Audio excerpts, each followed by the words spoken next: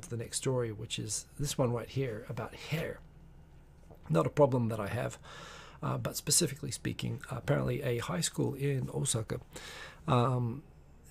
had a rule, and this is something, this is not common. First thing I definitely want to say right away is that it's not common for schools to have rules about hair color and whatnot, and when they do, it's most often private schools and so on.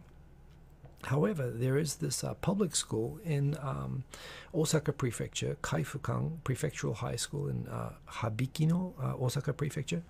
They did have a school rule that all the kids are supposed to have black hair. And the thinking behind this rule is, well, that anyone who doesn't have brown hair, you know, it is kind of popular and trendy, particularly for young adults who are sort of out in the world and free for the first time in their early 20s.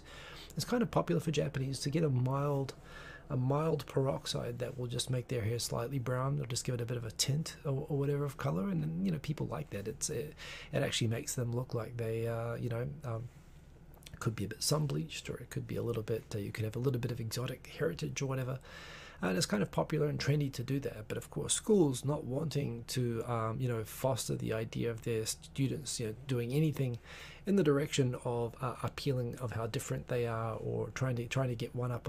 The philosophy is actually egalitarian. It's this idea that you don't want people to make themselves look more fashionable or attractive by allowing them to do things like wear jewelry or dye their hair or do stuff like that. So they have these rules. In a way, the rule that everyone has to have black hair is probably founded from the mentality that you're not supposed to dye your hair, which is the normal rule in high schools in New Zealand and other countries. But in Japan, because they couldn't even conceive of normal people not having black hair when they made the rule, they have a rule that hair has to be black. And apparently this goes to the point that even for Japanese people whose hair is naturally brown or a different color, including an extreme case like more than a decade ago, when an exchange student, an actual blonde-haired exchange student, was forced to dye their hair. And forgetting about how people can actually be sensitive to the dyes that are used for hair dye and suffer all sorts of scalp problems and skin problems and whatnot. In any case, a girl at a high school whose hair was naturally brown was told that she had to dye her hair black. And apparently, she struggled with it. She reacted to the dye, and in the end of the day, she stopped attending classes basically from the stress of being forced to dye her hair artificially to be black, and that caused her to drop out of high school. And years after, she filed a lawsuit basically for the against the prefecture, because there's a prefectural school, for the suffering caused basically by being forced to dye her hair black, and it leading to her dropping out of school. So the Osaka District Court did grant her compensation for the mental suffering and stress that she followed. However, they also said that the rule itself that the school had, forcing students to dye their hair black, was reasonable. So they actually said that it's constitutional for schools to force their kids to dye their hair artificially to be black, to make them look like the expected image of what Japanese people look like.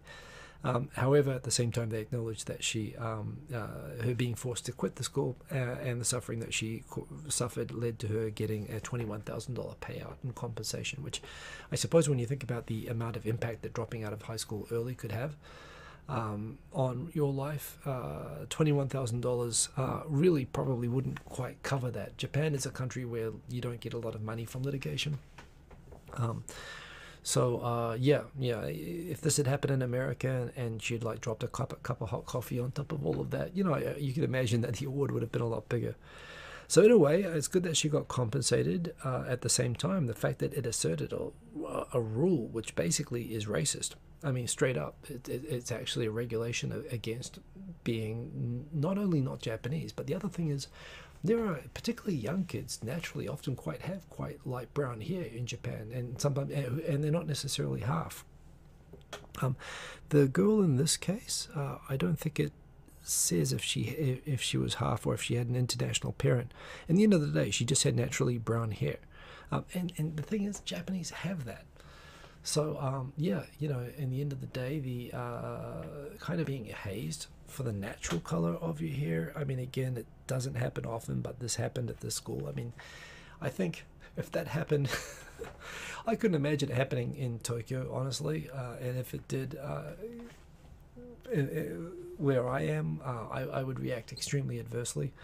I don't know. I still think this should be appealed. It's just a ridiculous case. But yes, that is a thing that happens still this week. So still the problem, and the fact that it happened in a public high school, is just ridiculous. So that's a thing that happened.